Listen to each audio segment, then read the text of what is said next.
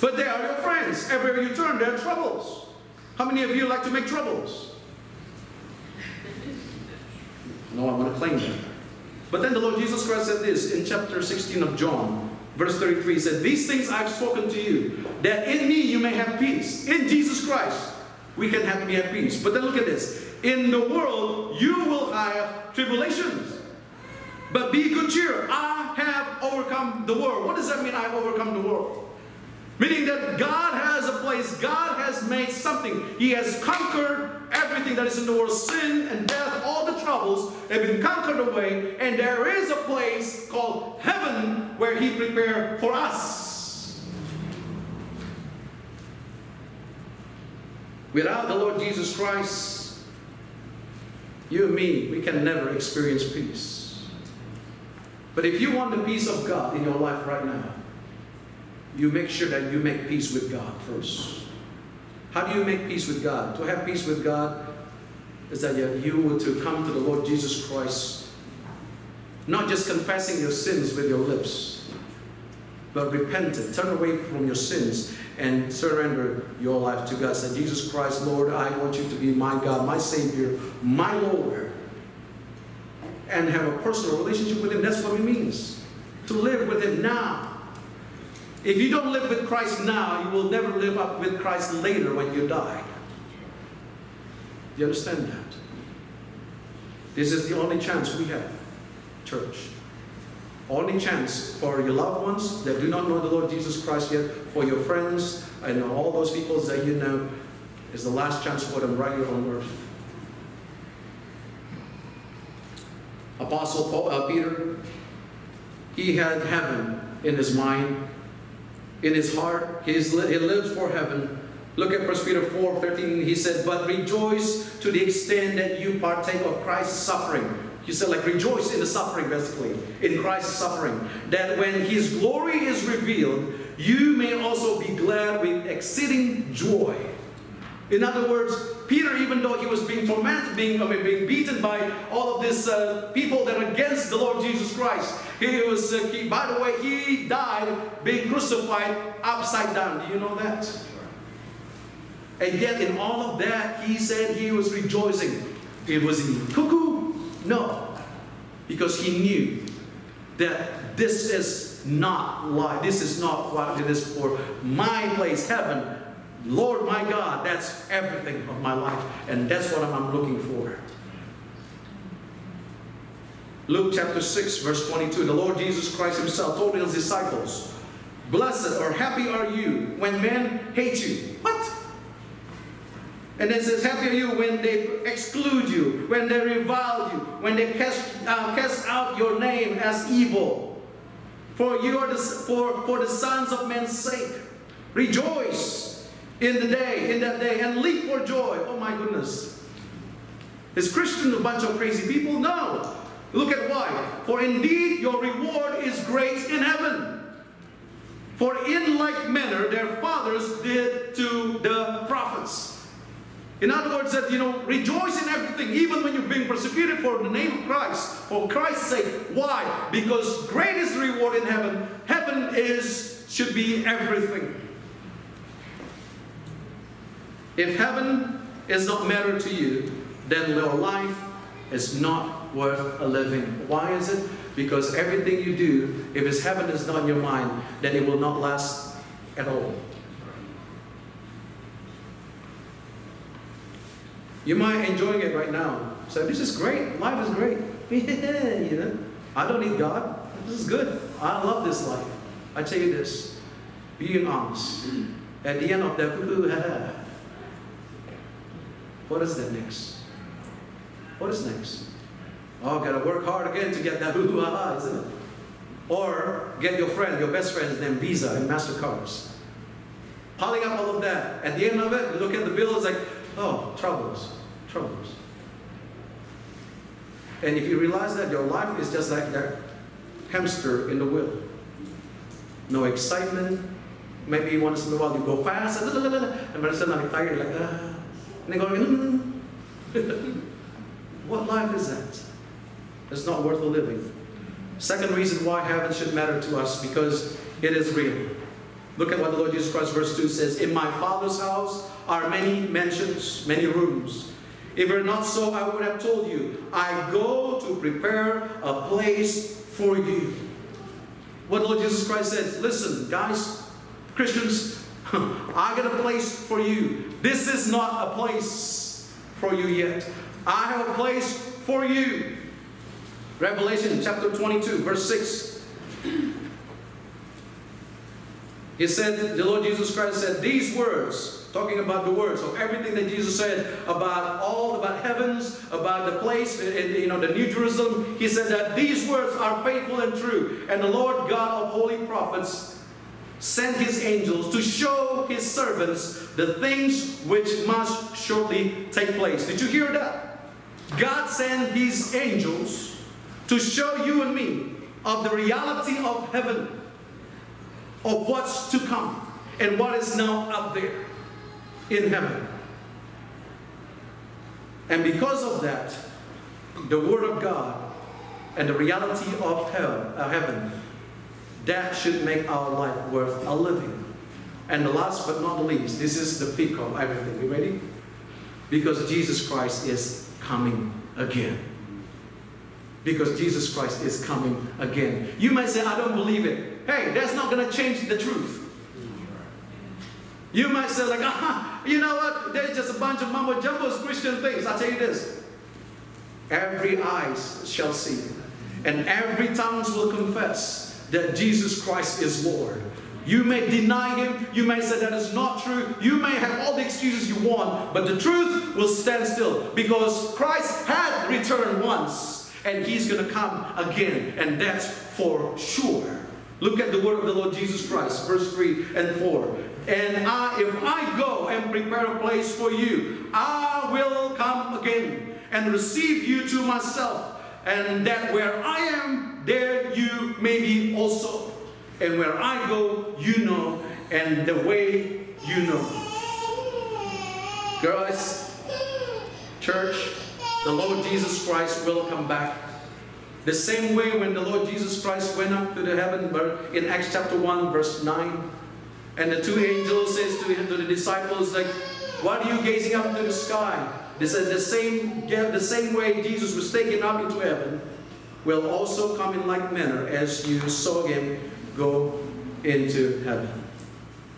He's going to come back the same way. When I went to Israel, I went to Mount Olive. And it was, I don't know how to say that, experience. It's indescribable. Not because the place is beautiful with all the trees. It's actually, the place is not as beautiful as in New Zealand, to be honest with you. There's a bunch of graveyards right now on Mount Olive. The graveyards of the Jews, of the Hebrews, all that in that property. No one else can be buried in there. No Chinese, no Samoan, nobody. Only the Hebrews can be buried in that property of Mount Olive. But then, by the holy city, by Jerusalem, on the wall of Jerusalem, on the east side, what I believe to be, there are graveyards as well. That's the graveyards for the Muslims. And I asked this, our tour guide, who's also an archaeologist and historian, I said, why did the Muslims being buried over there? I thought they don't believe in Jesus. They said, no, they do believe that. Believe. Do you know the word Jesus Christ is in their book? But anyway, they believe that when the Lord Jesus Christ returns, he's going to walk through the eastern gate.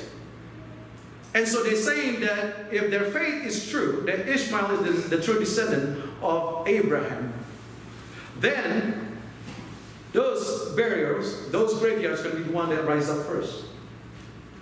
Well, they're missing the part when the Lord Jesus Christ is going to return on Mount Olive. Now, what's amazing about that, when I look at Mount Olive, and I thought about the past when Jesus Christ was ascended, and the Bible says he will descend from heaven right there. And as I look at that standing in Mount Olive and look up now, like, Lord God, come quickly. I look up and I say, Lord God, come quickly.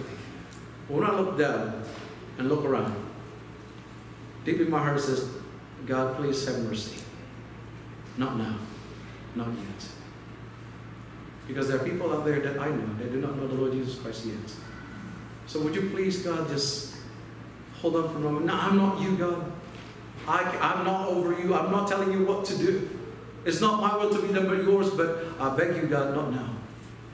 But whenever you look up on that Mount Olive, you're like, oh, it's coming. And you see things around that's going on here. He is coming soon. I'm telling you that. Very soon. But for those of you in Christ, I want to give you this word of encouragement. Philippians chapter 3, verse 20. For our citizenship is in heaven, from which we also eagerly wait for the Savior, the Lord Jesus Christ, who will transform our lowly body, that it may be conformed to his glorious body, according to the working by which he is able even to subdue all things to himself. If you are already a citizen of heaven right here on earth, you will continue to be a citizen of heaven when Christ returns. But if you're not citizen of heaven now, there is no application form when you die to go to be a citizen of heaven. Do you notice that a lot of times when people come into the country of New Zealand, they apply for their visas from their country? Yeah? And they use those ambassadors to approve it. The Bible says that we are God's ambassadors. As God pleading through us to the lost souls, come and repent. Be repentant. Now repent. If you're here today, you do not know the Lord Jesus Christ, God has sent his ambassadors right here. You can find it right in this place. Not just me. Those of us who are in Christ. We are God's ambassadors. And pleading, God is pleading through us to you. Repent. Now. Before it's too late.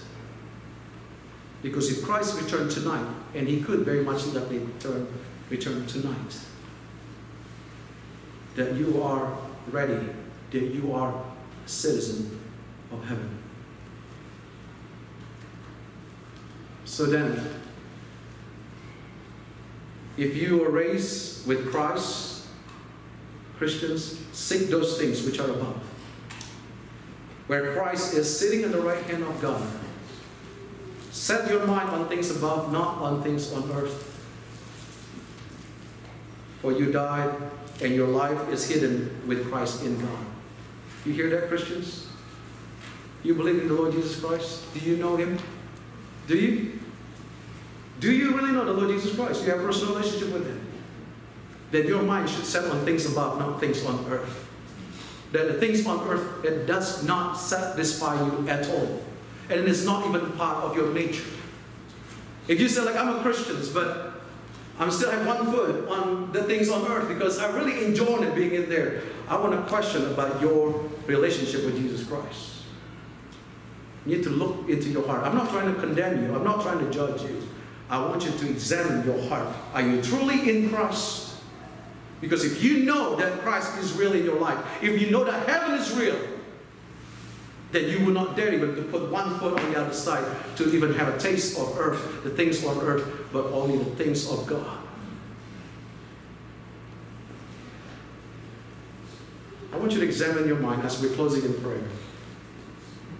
What is your mind right now set upon? Was that things of God or things on earth?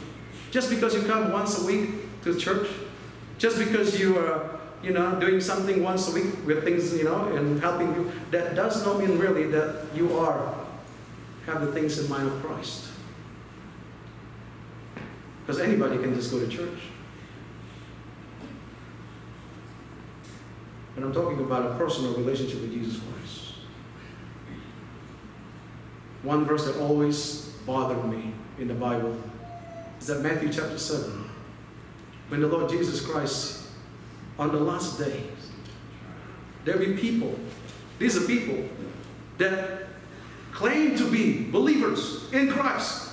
They cried out and says, Lord, Lord, have we not done miracles in your name? Have we not cast out demons in your name? Have we not performed and do all things in your name? The Lord Jesus Christ says, depart from me, you doer of lawlessness, because you never do the will of my Father. There be people that have done performing things in church and doing things, even say things named Jesus' name in churches or buildings, whatever it is. The Lord Jesus Christ said, depart from me. That's a scary thought for me. My prayer is that there's none of you in this place, members of IBCC Central, that none of you are in that category.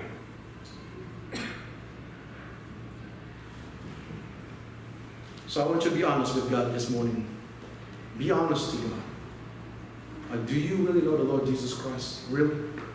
Or are you just playing church, playing Christians? This is something serious, because heaven is real and hell also is real. Would you please bow your heads in the attitude of prayer?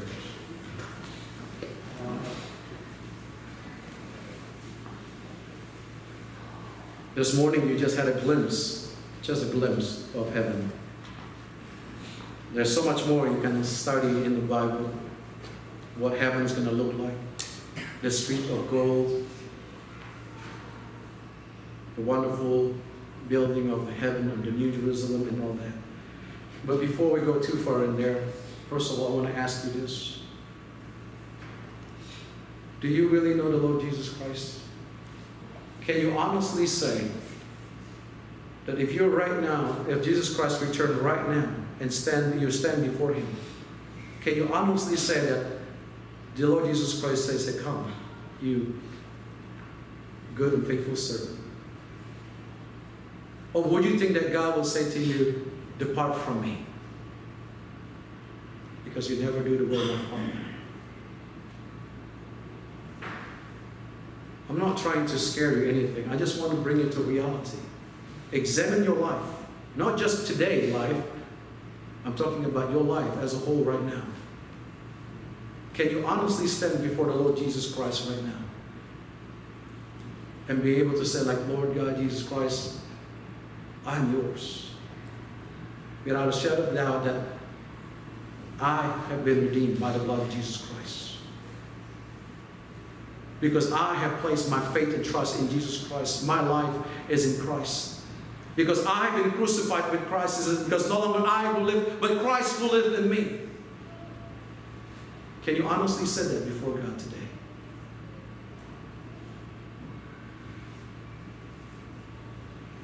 If you're here today, you do not know the Lord Jesus Christ, I want to strongly urge you, come to know Him today.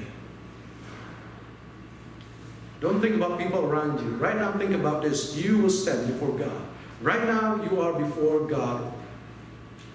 And God having a personal confrontation with you. Do you really know Him? If you do not know Him as your Lord and Savior, please give me the privilege to pray for you this morning. I want to bring you to the throne of God in prayer. And I want to ask God to have mercy upon your soul and to save you. For Him to reveal Himself to you in a very special way through His Word.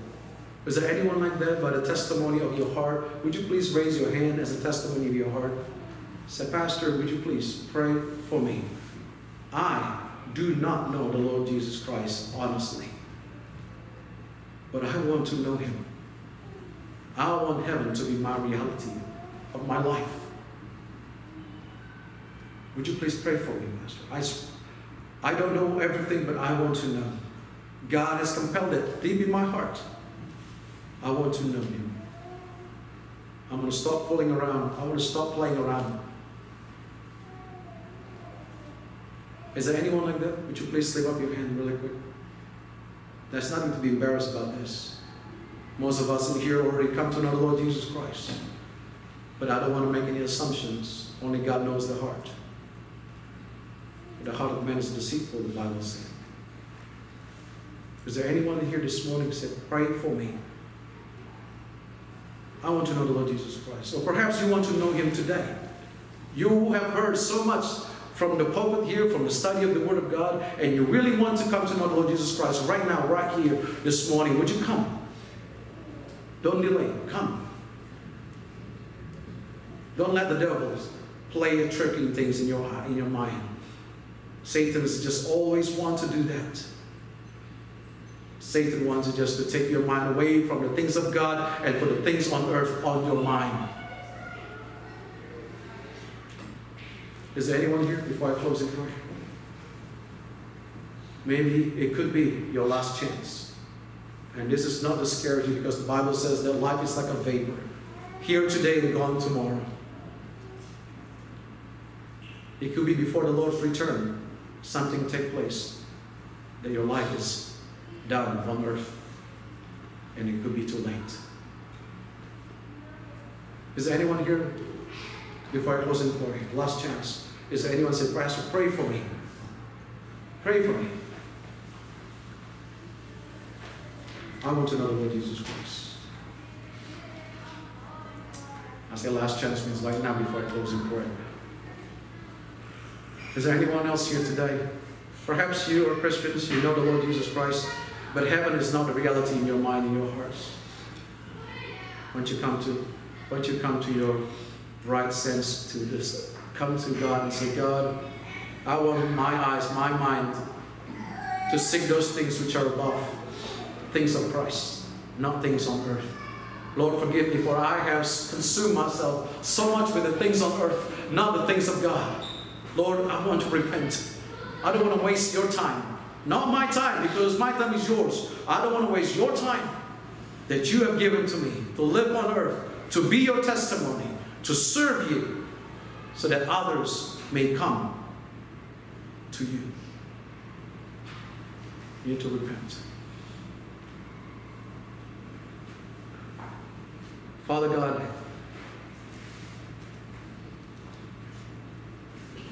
I thank you for your word today. Lord, even though there is so much of heavens that we can learn from your word, we just got a glimpse of it this morning. But we know, just for a glimpse of it, it is real. Because your word is true. Your word is faithful and true. And because you are preparing a place for us. And most of all, because our Lord Jesus Christ, you will come again. Father God, I pray we'll have mercy upon those here today who do not know you yet. I don't know what's the hold up, but I know one thing, God, that Satan is having a part of it. Lord, I pray that you would just break that strongholds in the hearts of the people here today that do not know you yet. Pray that they will be humble, that they will come to the Lord Jesus Christ as their Lord and Savior before it's too late. Lord, I pray for your people here, the times that we have been given by you to live as your testimony, to live as your ambassadors, to live in your power, to live in the reality of heaven. God, I pray that we will not waste any more of your time and of your resources. But for us, Lord, to set our minds on things above, not things on earth. For us not to be consumed by the things on earth, but be consumed by the things of you. That we will be eagerly seeking more of you to do whatever it takes for your glory to be revealed, especially to those who do not know you yet, that they may come to know you. God, I believe right now there are many minds and hearts that are thinking about their loved ones, their friends, the loved ones in their friends that they see every day that do not know you yet.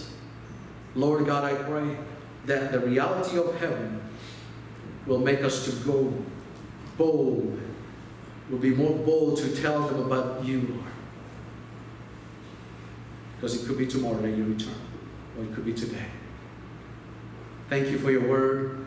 Thank you, Lord, for your mercy and your grace. And we pray this in Jesus Christ's name, and all God's people say, amen.